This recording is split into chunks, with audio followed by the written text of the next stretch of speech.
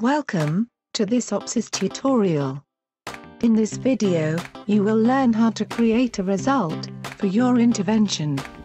Inside the intervention, click on Access Log Frame. Once inside the log frame, click on the Manage Log Frame button. You are now in management mode. In this example, we will add an outcome result to the log frame. Click on Add Result. All fields marked with a red star are mandatory. First, enter the name of the result. Then, choose the type of result from the drop-down menu.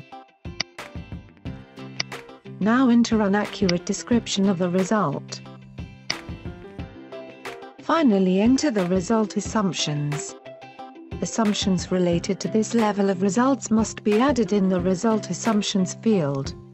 Please note that impact level results cannot bear any assumption.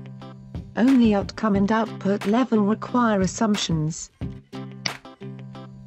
If some of the elements of the result are not yet defined, you can click on the To Be Defined checkbox.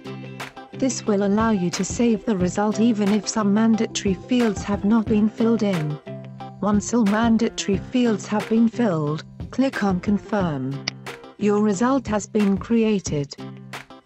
Click on the Add Indicator button to include indicators. If you cannot add indicators at this time, click on Save.